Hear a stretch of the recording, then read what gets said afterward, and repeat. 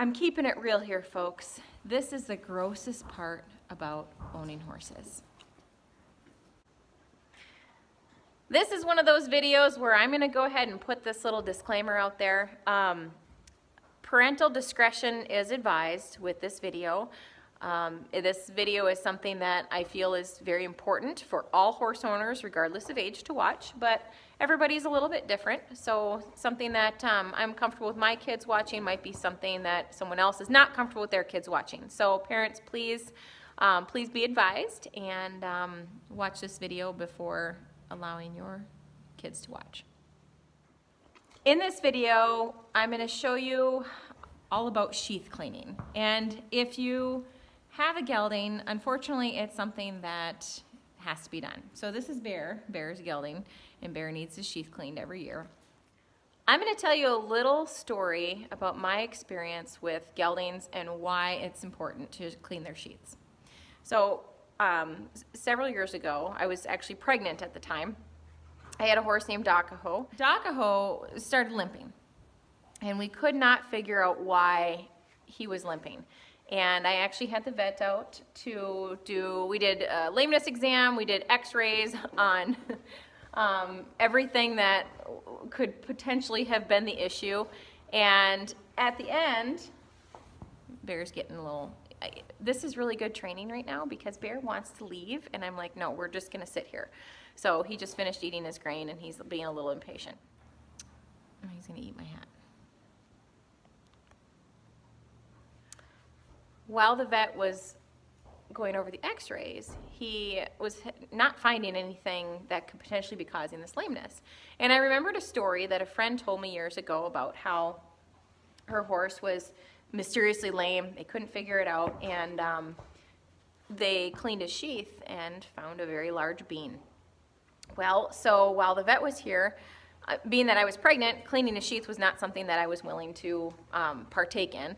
And so it hadn't been done, but we do them once a year at least anyway, depending on the horse. The vet did a thorough examination of this horse's sheath and everything that goes along with that, and found a bean about the size of a quarter. Now, for those of you who know what a bean is and where it comes from, understand that the size of the hole of where it's at is not that big. So this bean was the size of a quarter, and the vet had to break it up into 4 or 5 pieces to actually even get it out. And so, you know, magically the next day, suddenly the horse isn't limping anymore. So here I spent all this time and energy and money on getting this horse checked out, and all it was a bean causing this problem. So I learned my lesson. And know with geldings, if there's anything that seems, you know, sore in that general area in the hind end of the horse, I immediately go for checking for a bean. So really important. And today we have Dr. Rebecca Vollrath with us from the Copper Country Veterinary Clinic. And what about sheath cleaning? How often do you recommend that being done? So sheath cleanings are nice to do every year for them because they get awfully dirty, and beans are very uncomfortable and can even cause colic if they're large enough and obstructing their ability to urinate. And cleaning them out is often difficult without sedation, so it's often done at the same time as their flow. So for viewing purposes, can you show me exactly where to look for a bean? So the urethra is right here, and there's the urethral fossa here. This whole part where I'm putting my fingers in, and they can store a bean anywhere in that whole area, so you have to kind of dig around. So there's some stuff I just saw come out of there. Yeah, there's some goo. Okay. They don't always appreciate it though, so be safe. What are the beans like made of? Smegma. This kind of crusty stuff that I'm peeling out and all that, it concretes together and gets stuck in that fossa and makes a bean. Okay. And some, I mean, we've had some where it's, I mean, it's like this big. And I have to break it into pieces in order to get it out.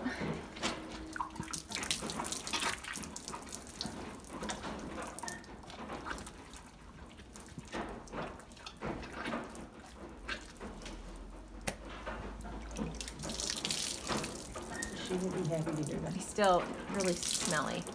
Yeah. He's crusty for sure.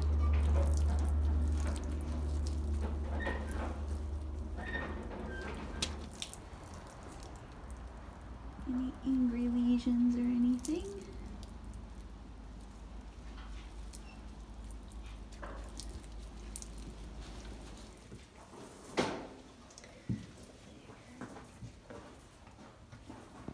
Tuffy's sheath is super swollen from all the mud that we've had. Horses haven't been moving around very much, so he's just gonna get this checked out a little bit while it gets cleaned. But that should go away as soon as he starts moving around more.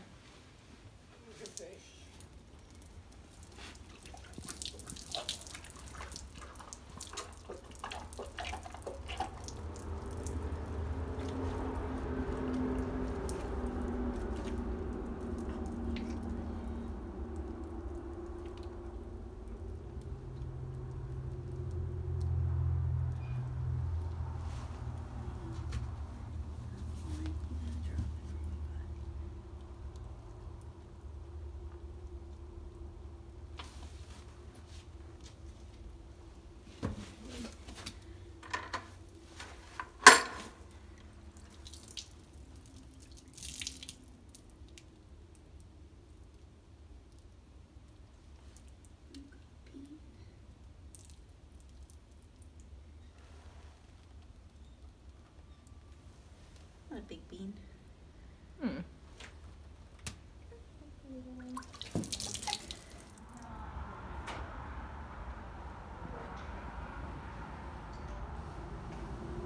So tired.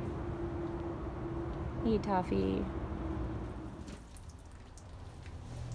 He has like no sheath compared to that big gelding. Oh yeah. It was hanging down, it was so swollen.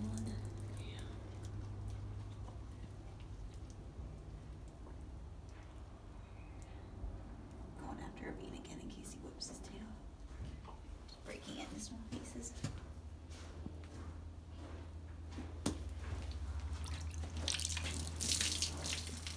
I won't include you sniffing it. Sniffing Actually, is a that's very pretty funny. important diagnostic test.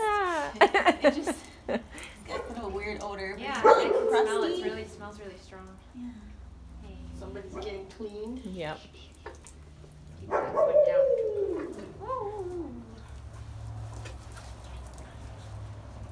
These pink Yeah. skinned horses, we worry about squamous cell with them. Okay. I don't feel anything deep down in there or see anything on the outside here, but if he ever does drop nice for you, I'll try to get it down. You can kind of always try to keep an eye on it. If you notice any major crusts that Okay. won't come off, that's Oh, okay. important. Give me here, let me see. I don't see anything on here, so he doesn't have anything quite yet, but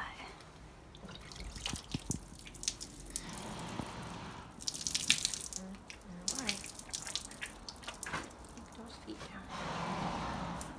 I don't feel anything. Not up in there.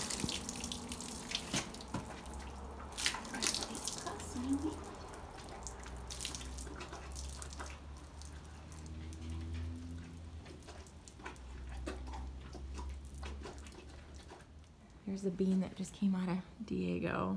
Yuck. It was a big one. Gross. Joys of having geldings. As gross as it is something that we must do as horse owners. I'm feeling pretty lucky that I only own 2 geldings. A lot of people ask me, they're like, well, you know, do you prefer mares over geldings? No, I don't prefer either. I just happen to have a lot of mares. My herd, I have 14 horses and only 2 of them are geldings, and they're both ponies. Bear is one of them. And then Lucky's the other gelding that I own. But still, with that being said, I make sure to check them out real good, and a good time to do it is when the dentist comes, the vet comes to do dental work on the horses, because they're sedated, and it makes it so you can get in there and do what you need to do. If you're not comfortable cleaning your horse's sheath, you can definitely ask your vet to take care of that for you. Well, that's a wrap. I hope you found this video helpful, maybe a little bit interesting, maybe a little bit disgusting, maybe you don't ever want to own a gelding again. I don't know, but anyway, I hope that it did help you in some way. If you enjoyed this video, please be sure to hit the subscribe button and ding that little bell, then you'll receive all notifications when a new video is uploaded to the Versatile Horsemanship YouTube channel. I really appreciate it. Thanks so much for watching.